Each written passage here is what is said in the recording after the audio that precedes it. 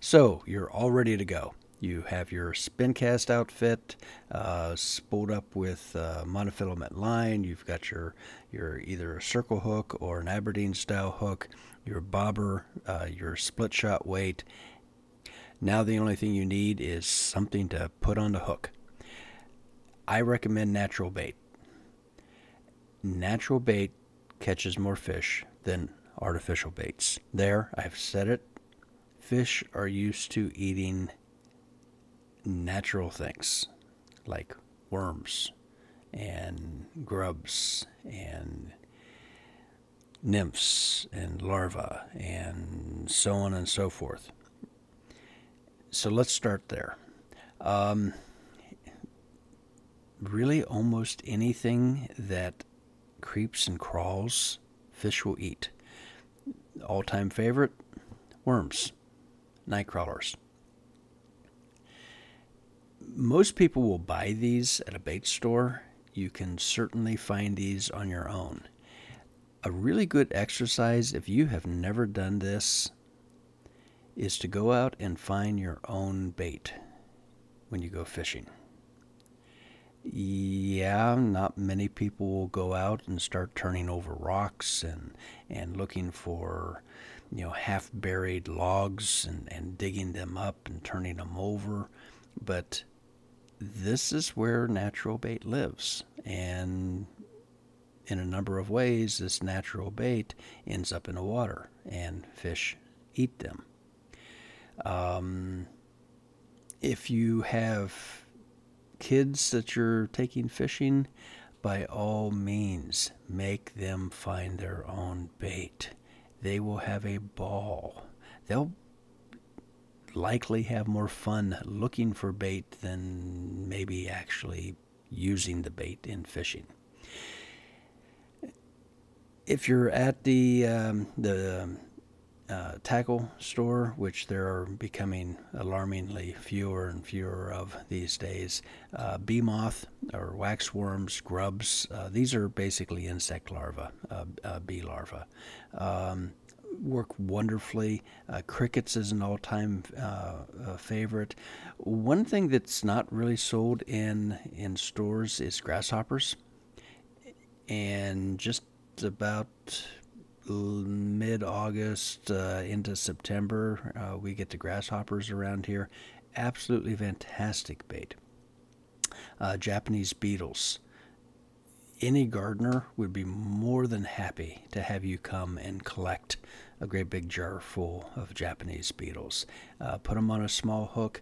Bluegill will literally fight each other for the opportunity to eat these. And you are helping to combat an invasive species.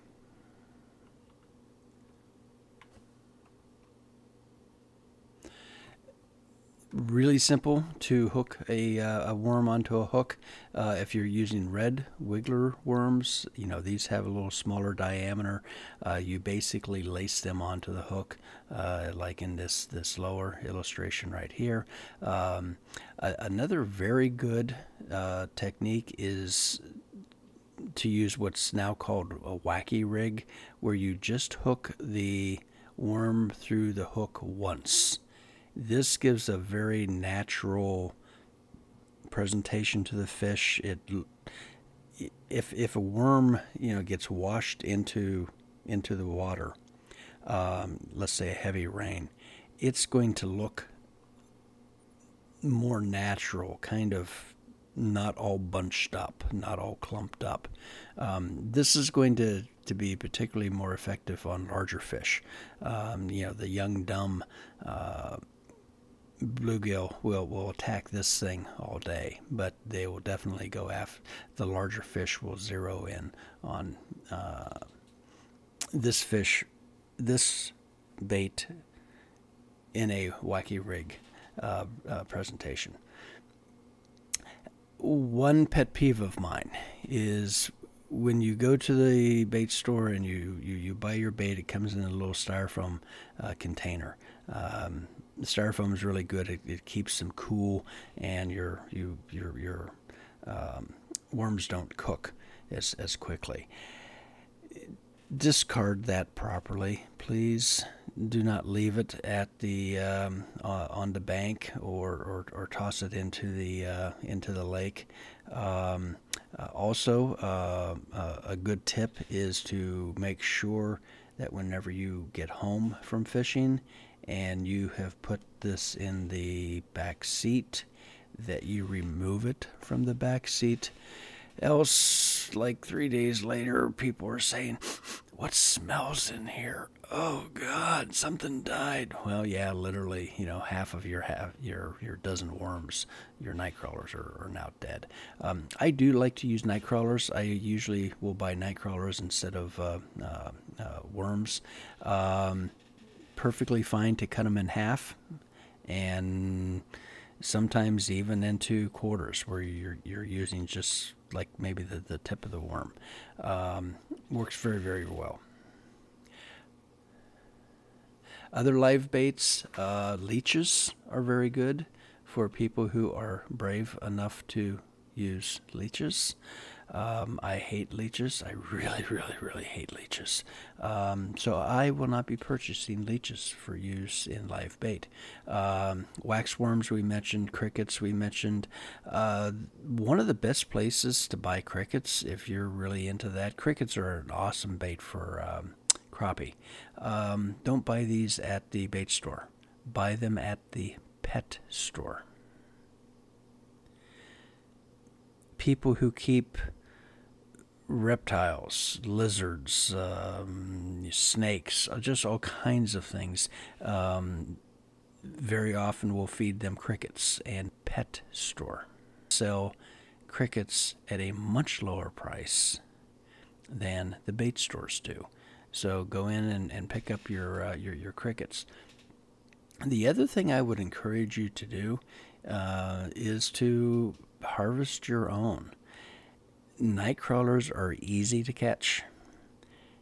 You just need a dark night, preferably after a light rain, a flashlight, and a container, and you go night crawler hunting. The basic technique is to go out, walk very, very softly.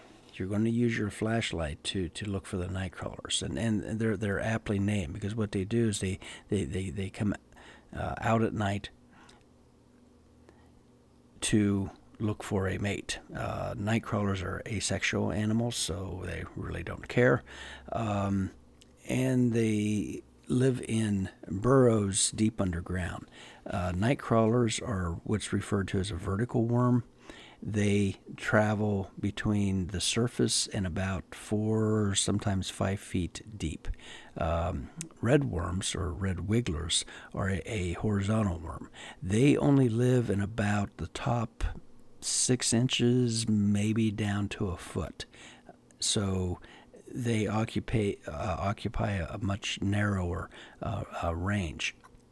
The night crawlers will go from very deep up shallow to the surface at night, and that's where you can very easily catch them. They sometimes will come completely out of their burrow and start moving about looking for a mate, and that's where you can catch them. More often than not, though, they're half out of their burrow, and night crawlers, can be very, very long. I mean, it's not unusual at all to be able to stretch a night crawler 12 inches. And so the technique is to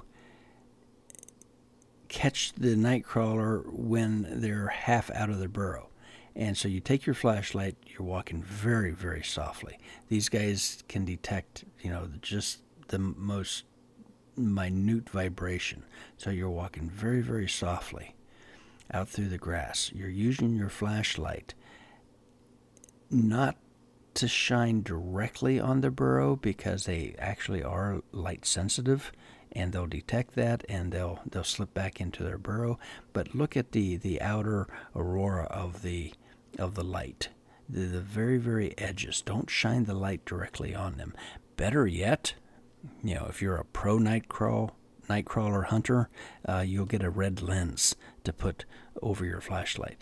They don't detect red very well, and so you can shine that directly on them. Anyway, so you're out. You're kind of crunched over. You're just looking at the outer edges of your light, and you're searching for that shiny brown color, and you see one. And very, very carefully, very slowly, very quietly, you sneak up on them. You take your fingers and you put them in a pincher fashion with the thumb and the index, because what you're going to have to do is to come down on to the nightcrawler with your fingers and pin them to the ground right at the burrow. Pause. The nightcrawler is going to freak out. He's going to start to wiggle and twist and turn and contract, and you just have to keep him pinned right there. So you'll feel the nightcrawler starting to relax a little bit, and at that point, wrap your fingers, around the crawler, and then gently starting to pull. You'll feel him kind of relax, and the resistance is futile. It will lessen, and you can start to ease them out of the burrow. You have to be very, very delicate with this, and you'll probably end up tearing a few of them in half, honestly, until you kind of get the technique down. If you do tear a crawler in half, throw the half that you have away. You don't want to put them into the bait bucket, because that will eventually kill all of the night crawlers, probably before you can take them fishing. So the little bait bucket could be something as simple as a coffee can, a plastic container. Put a little bit of wet grass, maybe some dirt in there. It doesn't take very much. Some people use like wet newspaper. Shredded up seems to work well. So that's how you can catch night crawlers. You can catch dozens and dozens and dozens of night crawlers. It's fun activity, especially for kids, and it really teaches them control. How to, control their excitement, control their boredom, control their bodies. Because if you don't do this right, you're not going to catch night crawlers. So, anyway, there you go. Moving on. There's another category that I would encourage you to explore as far as baits, and it's what I call grocery baits. And I don't think that's an official term. I just kind of made that up. But, a lot of people do this. Who has not caught bluegill using bread? Wonder Bread seems to be the best, because scientists have proven that it and cockroaches are the only things that will survive a nuclear holocaust. You can take a piece of Wonder Bread and just kind of mush it up into a little ball and form that around the hook and toss that out. You'll probably need to use some split shot on there because it is buoyant, but sink that. Eventually, the bread will kind of moisten and fall off the hook, but by then you've probably caught a bluegill. Hot dogs also work very well. The hot dogs has been one of the favorite catfish baits for many, many years. Corn catches any number of species, particularly bluegill, of course, red ear, and catfish. Really seem to like corn. Some people use chicken livers. Honestly, I've never used chicken livers. Dog food. There's big support out there for various brands of dog food. And if you think about it, if you've ever been to a fish hatchery, at fish hatcheries they feed fish, not natural bait. They don't go out and catch a whole bunch of worms and scatter them out on the water for the fish to eat. That's just not economically feasible. What they do instead is they buy fish chow. No, I'm serious. I'm not making that up. It's actually called fish chow, Purina fish chow, and it looks amazingly like dog food. And so, particularly with stocked fish, this is something they're used to eating, and it can be very, very, very effective. Okay, the last thing to mention here is Wheaties. There's a ton of recipes online for making carp bait using Wheaties.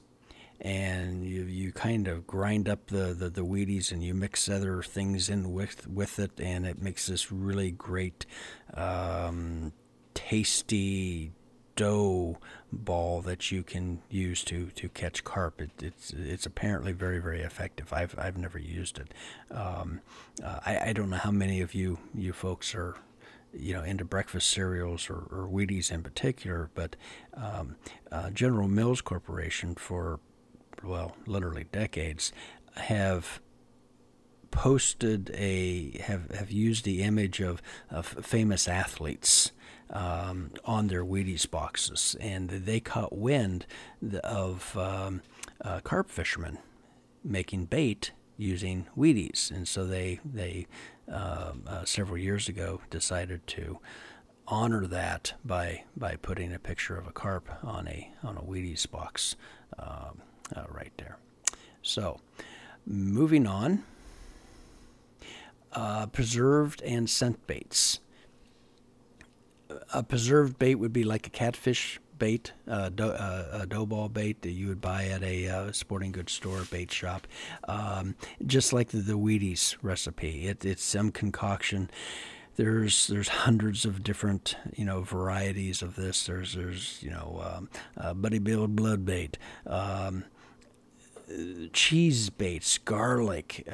You'd have no idea that catfish had such a sensitive palate that they would demand all of these various flavors of dough bait. But if you catch fish on a particular dough bait, you have a tendency of continuing to use that dough bait. Up here we have salmon eggs. Growing up fishing in the Allegheny Mountains of western Pennsylvania, we use salmon eggs all the time. And you would buy these little orange jars of salmon eggs and used a very small hook, probably like a number 8, maybe a number 10, usually a short shank hook, and you would just thread one salmon egg on there, and you would catch trout with these. It was wonderful, and you'd also catch bluegill. I have not been able to find these in years. I don't even know if they're still produced, or maybe they're only marketed in areas specific to trout fishermen. Berkeley does have a gulp bait, which is in essence a synthetic salmon egg. I've never tried them, but they're out there. One of the big advantages of the preserved baits or scent baits is that they're incredibly convenient. You can buy a jar or a tub of this stuff and keep it with your fishing tackle. And any particular time that you want to go fishing, you just grab it and you go. Your grocery baits, same thing. This is stuff that you probably have in your pantry or your refrigerator at any particular time, and you can just grab it and go. Very, very convenient. The nice thing about grocery baits is if the fishing's not all that good, you can always eat your bait. I would not recommend that with the preserved baits, the catfish bait. Nah, it's probably not a good idea. In fact, most of the packaging will say on there, not for human consumption, in great big letters.